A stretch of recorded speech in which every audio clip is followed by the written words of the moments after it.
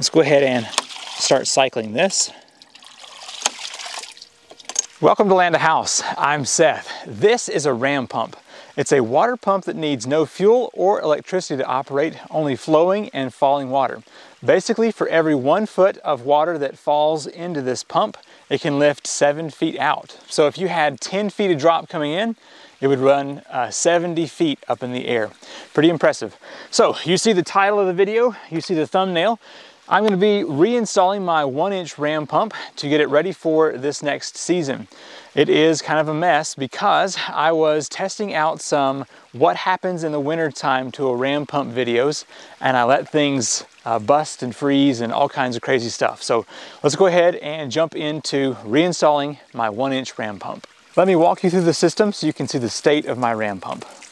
So here it is, a 1-inch ram pump. You can see we had a bit of a flood and a bunch of sticks and leaves have piled up against it.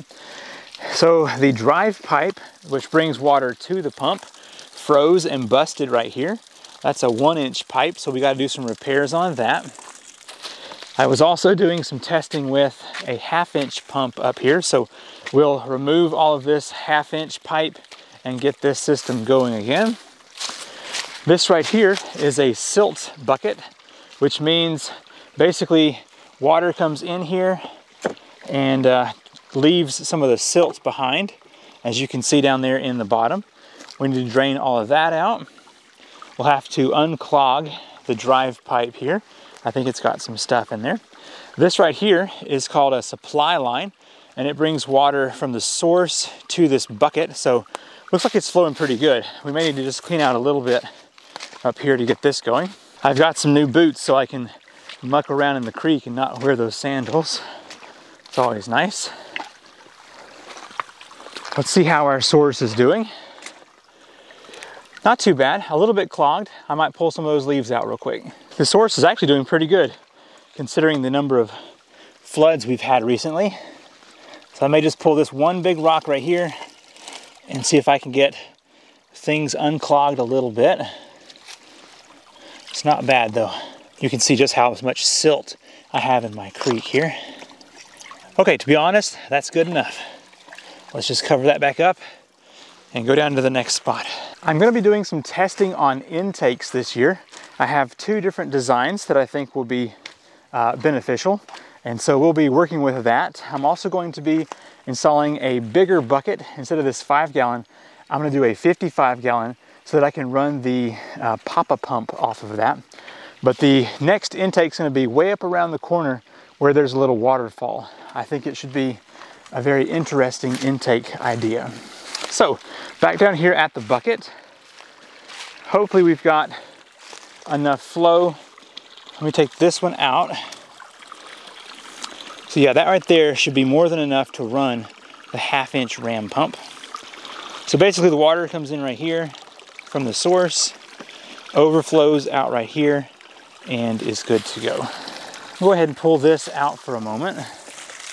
Just let it go over here to the flume.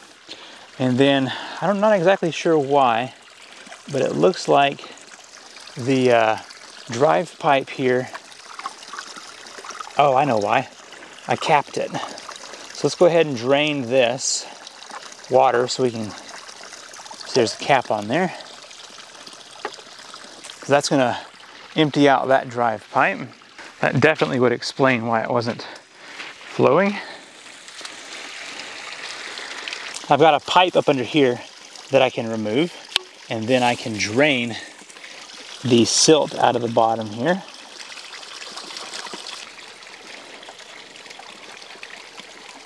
Just got the bucket pretty well cleaned out. I think that should be good enough for at least getting us started this year. So now we can say that the intake is clean and good. Comes down here to the bucket. So now we need to go work on this busted drive pipe. So I've got approximately 50 foot of inch pipe here, and it drops somewhere around 7 foot total down to the pump. So let's work on this broken piece right here. As you're watching this video, keep in mind that I have 4 different sizes of ram pumps available at landahouse.com, Amazon, and eBay. Links in the description down below. So currently you can see my pump is kind of in the way down there where the water is just always bringing debris up. So I think I'm going to cut a little bit further up here, maybe about right here, and that way I can bring the whole pump up a bit and get it out of the creek so that when it floods it doesn't pile up against the pump. So let's cut back a bit.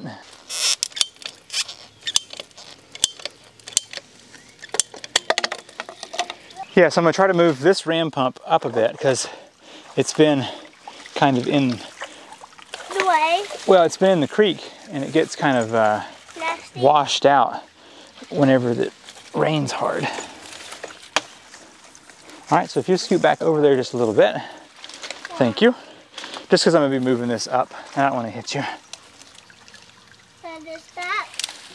Yeah. So you want me a little bit closer to you like this? Or you want me a little bit faster? There's fine. Okay, I've cleaned my pipes off a bit here so I can add this coupling and hopefully get this back together.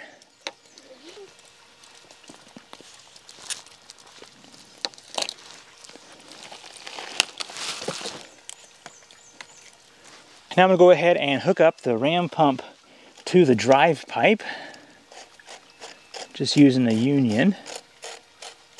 I'm using some of this metal plumber's strap to tie down the pump to this board back here because the ram pump needs to be locked down or else it will kind of hammer itself loose. So I'm just going to go ahead and get this attached. I now have the drive pipe connected. It comes down here and brings the pump up and out of the creek because it was right here for the past 5 years or so. So now we'll have it up here, hopefully doing a little bit better as far as not catching all this debris. It also brings the delivery pipe up out of the water, which is a good thing. So speaking of delivery pipes, my neighbor was pulling some trees out of the woods for firewood, and he pulled out some of my delivery going uphill. So let's take a walk up there and look at that while we wait on the drive pipe over here to finish curing. The pump is right there. The delivery pipe circles around over here, and you can see it's not attached to anything right here. And that's because my neighbor pulled the pipe out of the woods and it's sitting right over here. Let's go over there and see if we can fix it up. Here's the coil of delivery pipe. This is 3/4 inch, and it's supposed to come out of the woods right here, go up under my little bridge, and then there's actually a culvert right here, which is supposed to go up under. So what we're gonna have to do is go over here and pull out this side over here, reattach the pipe, and then push it back through again. So let's go ahead and start working on that process.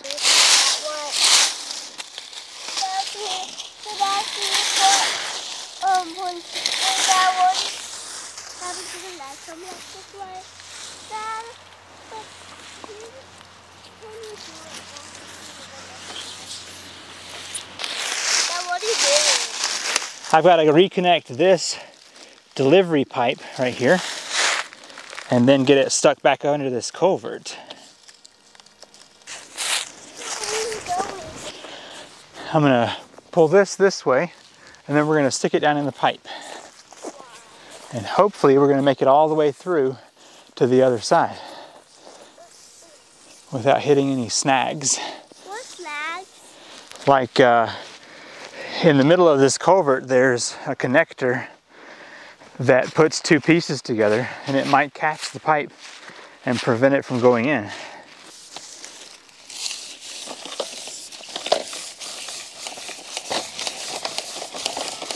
Looks like we had success. Got this out of here.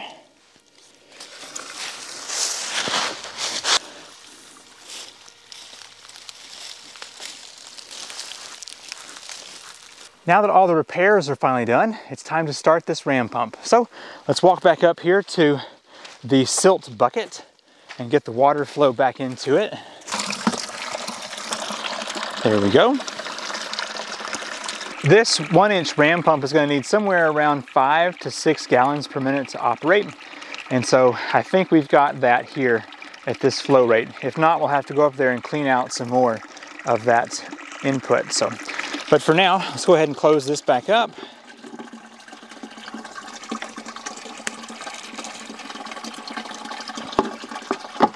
We'll go down here and see how this is progressing.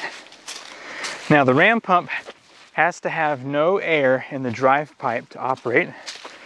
And so you can see down here, that air is being expelled from the drive pipe. When it's done, it's going to slam closed. Now there may still be just a little bit of air in there, which you have to open that to purge out. But what's happening right now is water from this height right up here, about 7 feet up, flowing down. It's bypassing the pump, going into the delivery pipe, and it will go up the hill until it matches that 7 foot. And then we're going to be cycling the pump from that position to get it to push forward. So how the ram pump works is water flows down and slams the waste valve. This is the waste valve right here. When that happens, a pressure wave is sent back up the pipe and then also into this secondary valve. And that is going to accumulate into this pressure tank right here. And then from there, the water is sent uphill. So meanwhile, the pressure wave that's sent back that way relieves this pressure here and sends another wave back to close it again. So it's constantly clicking this back and forth. So anyway, let's go ahead and start cycling this. There may still be a little bit of air in the line. Pressing this valve can take a very long time, and the reason for that is that back pressure has to be built into the delivery pipe. So for example, if I just go ahead and close this off and it has unlimited back pressure, it will start to cycle a lot quicker. Also, you'll start seeing water build up here in the tank. There we go. So see how quickly that started? It's because we had unlimited back pressure. But as soon as I open that, it's going to stop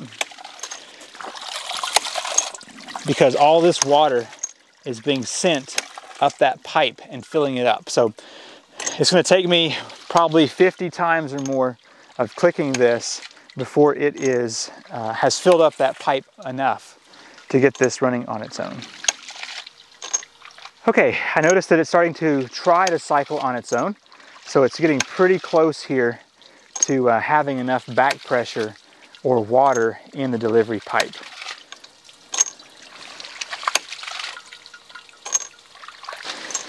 Sometimes it'll start cycling on its own and you think it's good and it needs a couple more pushes. So I'm going to hang out here for just a moment. You can see how much water is still going up in that delivery pipe with each cycle. One good sign is that I have this much water coming out of the waste valve and still have this much overflow. Let's go up here to the bucket and check to see how we're doing. We always want to have a little bit more overflow than we do coming out of the pump. For a reference point where the delivery pipe is traveling, we've already seen that it went up under the road, which is right here. It came over to this side, comes up the hill, goes through a culvert right here. Now you'll notice there are 2 pipes at this point, and that's because I've also got a pipe that goes over to my little garden spot over here. But let's walk up the hill and see if the water has made it to the top yet. As you're traveling up the delivery pipe, you can oftentimes tap on the pipe and hear the difference between full and not full. So here, this one's empty because it's coming back down the hill. Let me bring this mic closer so you can hear it. Versus this. So empty, full. So let's go ahead and move on up here and see if the water is coming out at the top.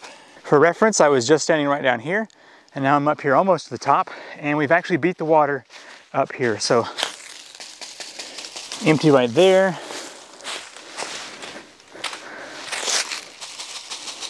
Okay, it's full right around here.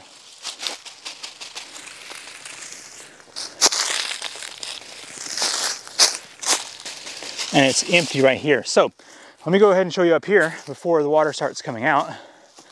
This is where my previous water tower was. It was 3 55-gallon drums. But check this out. Up here on the hill is my new water tower, which you will see in an upcoming video. It's going to be 660 gallons of water.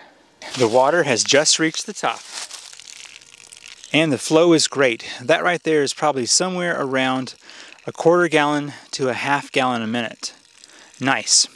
So it will easily continue uphill the extra 10 feet or more that will make it up to the off-grid water tower. So basically from here, the water can go into that giant tank, and there will be another one soon. And then the water will come back down in the other pipe, and then I can take it back down to the garden with 15 to 16 psi. And that concludes the 2022 ram pump startup video. I hope you've learned something from this. Basically, I'm pumping creek water with 7 foot of drop to about 40 foot up my hill. Thank you so much for watching. I'm Seth with Land a House, and I'll see you in the next video. Bye.